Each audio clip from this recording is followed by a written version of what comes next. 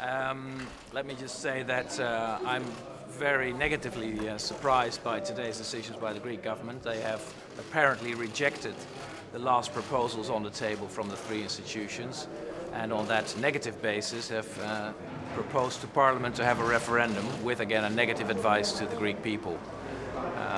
That is a sad decision for Greece because it has closed the door on further talks, where the door was still open in my mind. We will hear from the Greek minister today in our meeting and then talk about future consequences. I can't say anything else at the moment. Is there a chance for an extension?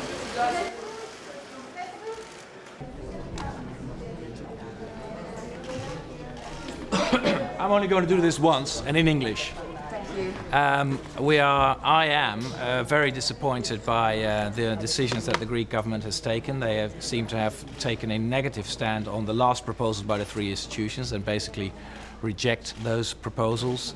That is a very sad decision, I think, because the door in our mind was still open to finalize talks. Given that negative decision, they are now proposing to have a referendum, again with a negative advice to the Greek people. And that is a very sad situation. So we will hear from the Greek minister today whether all of this is correct, whether we understand that correct, and then we will talk about the consequences that will have. That's all I can say.